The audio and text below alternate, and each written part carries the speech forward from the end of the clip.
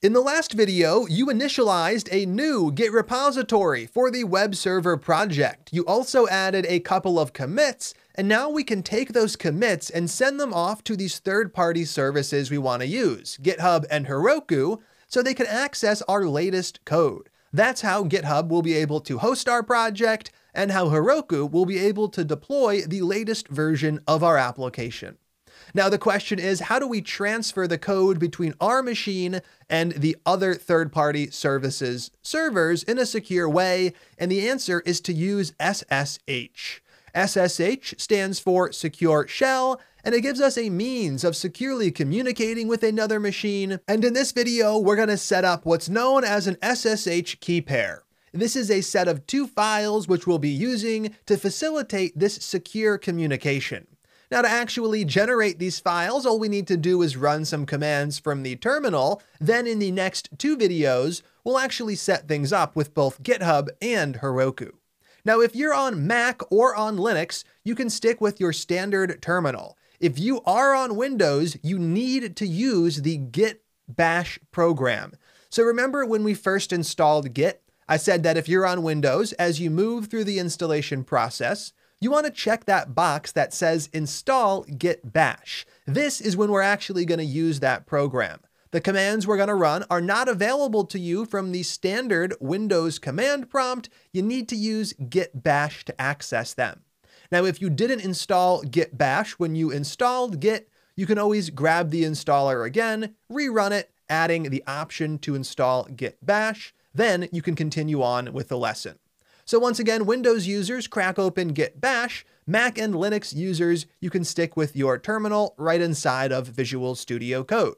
Now, the first thing we're going to do is see if we already have SSH keys on our machine. It's possible you have them from another project you were working on. The command we're going to run is ls. Now, ls allows us to list out the contents of a directory, and this is going to allow us to check for existing keys. So it's going to list out all of the files and folders inside of a given directory. We're going to be running this with the A flag. The A flag makes sure that even hidden files and folders show up. These would be ones that start with a dot, also known as dot files. And we'll also use the L flag. This is just going to make the format a bit easier for us to read. It's going to list everything out top to bottom instead of trying to use columns where we have things side to side. And the last thing we need to provide is the path to the folder of which we are trying to print its contents. Now for us, that is going to be the following. It is tilde /.ssh. So tilde is a shortcut for your user directory. Then we're looking for the .ssh folder. Now there's a chance you don't even have this folder, in which case the command's going to fail. That is okay. It's perfectly fine if you get an error, something along the lines of directory not found. In this case, when I run it, the folder does indeed exist, but there's nothing inside of it. I have dot, which represents the directory, and I have dot dot, which represents the parent directory. There are no files inside of the .ssh folder, which means that I don't have any SSH keys. Now, if you have a file called id_rsa and another called id_rsa.pub, that means you do already have a set of SSH keys, and you could choose to use those instead of creating new ones. There is no need to create new ones if you already have some in place.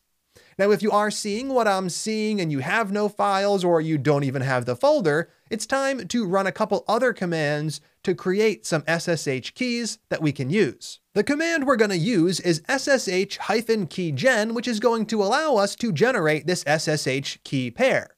The first argument of 3 we'll be providing is T, which stands for type. There are various protocols we can use. We'll be using the very popular and very secure RSA protocol.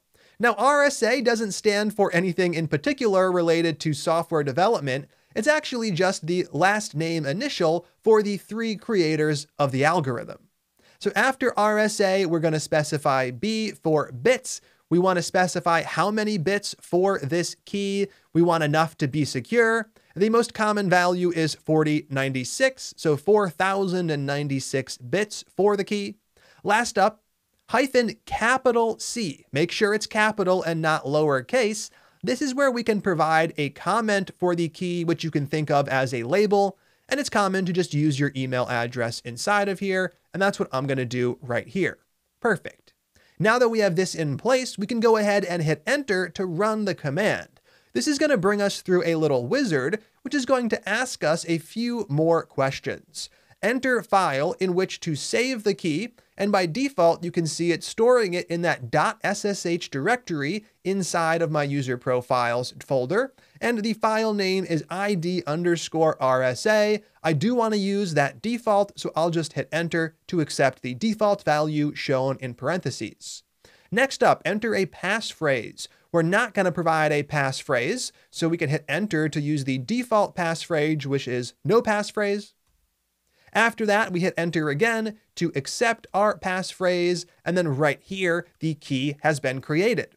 Now, what we're going to do is run that same ls command. So I'm going to use the up arrow key twice, hit enter, run it, and now I can see I have two files. I have id_rsa and id_rsa.pub. The first one is a secret file, which we're going to keep on our machine and we're never going to share with anyone. The other is a public file, and this is something we're going to share with both GitHub and Heroku, so it can secure the communication between our machine and their servers. The last thing left to do is to make sure that our SSH key pair is actually used the next time we set up an SSH connection, which we will be doing in the next 2 videos. The first thing we need to do is make sure the program is running, and then after that, we're going to register our new private key file. So right here, all together, we're going to run the following command. It is eval. Now, if you are on Windows, you're going to leave the next character off. If you're on Mac or Linux, you add the quote in. After that, it is $, open and close parentheses. Then once again, on Windows, nothing. On Mac and Linux, add that quote in. Then inside of the parentheses, the command, which would be SSH agent S to start that up. So all this command is going to do is it's going to try to start up SSH agent. If it's already running, it's going to simply tell us that by printing the process ID. If you're on Windows, you should have this command minus those 2 quotes. I'm going to go ahead and run it. And what do I get? I get agent PID 8743, which means that things are already running. After running this command, the last thing to do is to register the file. That's SSH-add. Now, if you're on a Mac, you have to use the "K" flag. This is going to make sure that things get added correctly. If you're on Linux or Windows, you do not want to use that "K" as it'll cause a problem. From here, we simply provide the path to that private key file. .pub is the public one. The other one is the private one. That is ~.ssh/.id_RSA.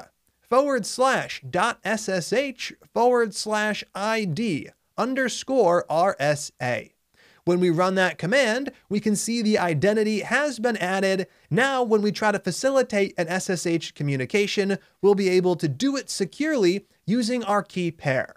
Now, at this point, we haven't actually used the key pair to do anything. In the next video, we're going to address that by getting our code pushed up to the GitHub servers. I'm excited to get to that. Let's go ahead and jump right in to the next video.